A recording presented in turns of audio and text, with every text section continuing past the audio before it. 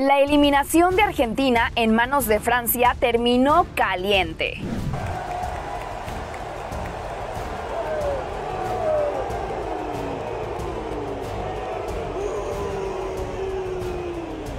Milot festejó en la cara de los argentinos y esto enojó a los jugadores, especialmente a Otamendi. Pero no fue lo único. Luego los futbolistas franceses fueron a celebrar frente a las gradas, justo donde estaban los aficionados argentinos.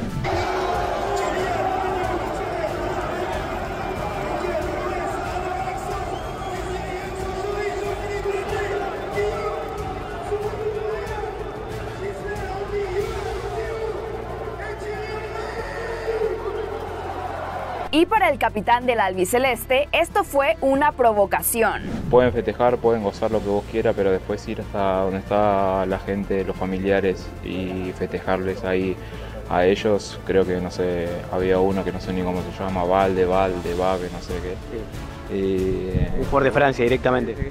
Que si tiene ganas de festejar, que directamente que venga donde estamos nosotros y lo resolvemos ahí, hablamos todo lo que tengamos que hablar. Las reacciones contra el defensa no tardaron, sobre todo recordando sus gestos cuando Argentina eliminó a Países Bajos por penales en el Mundial de Qatar. Uno que reaccionó molesto fue el kickboxer o luchador francés Cédric Doumbé, que escribió: "Otamendi, creo que necesitas una discusión en privado". También Mateta, el delantero que anotó el gol del triunfo para Francia, publicó esta foto en sus redes. Y Presnel Kimpembe, defensa francés del PSG, posteó estos emojis en su cuenta de X. Otro que terminó molesto fue el portero del seleccionado argentino, Jerónimo Rulli. Lamentablemente esta vez no se dio para nuestro lado. Hace un año y medio sí. Nosotros cuando ganamos festejamos con nuestra gente, pero se ve que ellos tenían algo guardado hace mucho tiempo y hoy lo soltaron, dijo en zona mixta después del partido. Cracks, ¿qué opinan de toda esta bronca? Las semifinales quedaron así. Este lunes Francia irá ante Egipto y España contra Marruecos para ver quiénes pasan a la final por la medalla dorada.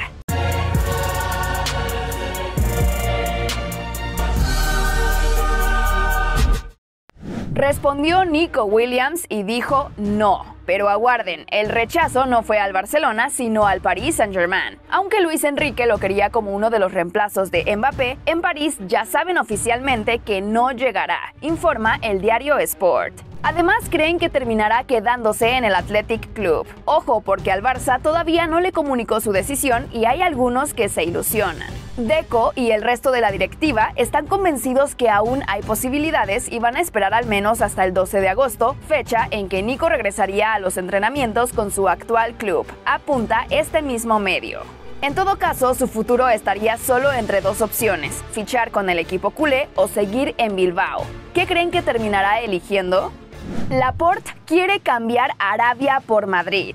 El defensa, que es compañero de Cristiano en el Al Nassr, está forzando su salida del club porque tendría avanzada su llegada al Real Madrid, apuntan medios saudíes. Incluso tendría el ok de Ancelotti. Pero como la directiva merengue no quiere pagar nada por este traspaso, Laporte pretende que lo dejen libre, aunque tiene contrato hasta el 2026. Con 30 años, la temporada pasada el Al Nassr pagó al City 27.5 millones de euros por él. Otros medios en España dicen que el Atlético de Madrid estaría también interesado. Hablando de los colchoneros, anunciaron la llegada del central español, campeón de la Euro, Robin Lenormand, de la Real Sociedad, por casi 40 millones de euros, firma hasta 2029. También cerraron el fichaje del segundo máximo goleador de la liga en la temporada pasada. Se trata del delantero noruego del Villarreal, Alexander Sorloth, quien hizo 23 goles, 4 de ellos al Real Madrid, en un mismo partido. ¿La romperá en el Atlético?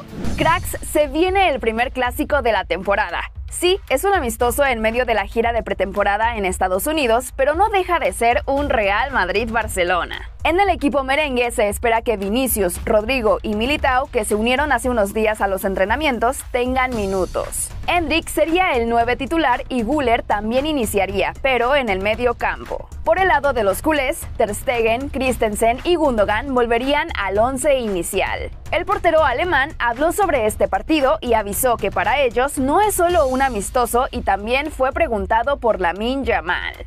Espero que tenga esa hambre para competir por cualquier título en todos los años, que lleva su propio juego a otro nivel y ahora está, bueno, a un nivel espectacular ya, y espero que mejora todavía.